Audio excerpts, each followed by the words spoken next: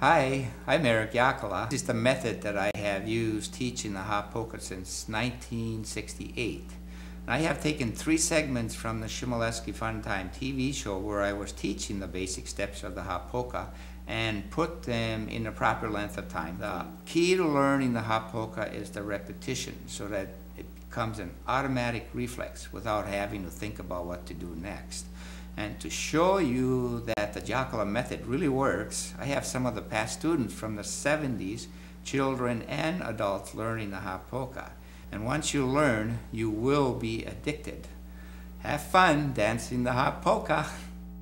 Yeah, and I think this is going to be a television first, so for you folks who are watching this now, we want you to spread the word to all of your friends and tell them too, because Eric, we have had one request after another for people to say, well, we see this hop polka being done on television, we don't know how to do it. Will you please, now this has been going on for 5 years, will you please have Eric Jaakkola show us on TV how to do the hop polka? Can we do that for the next few weeks? Maybe just give them a little idea about what's going on and what the beginning steps are.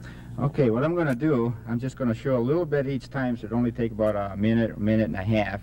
But what you have to do is watch the show each week to get the whole course, and each week then I'll review it also. And so it should be fairly easy for you to pick it up, because I'm going to do it simplified as I possibly can. All right, how about getting on with it, the first part of it then, Eric? You folks at home now watch carefully and get set to take notes and watch these flashing feet of Jaakkola. This is what it's going to actually look like when you're doing it at the regular rhythm, see? Skip and a jump, skip and a jump. Okay, now we're gonna, whatever you do, don't practice to the music yet, because we're gonna get you speeded up later on, and next week and you can watch the next sequence, and I'll tell you when we're ready for the music.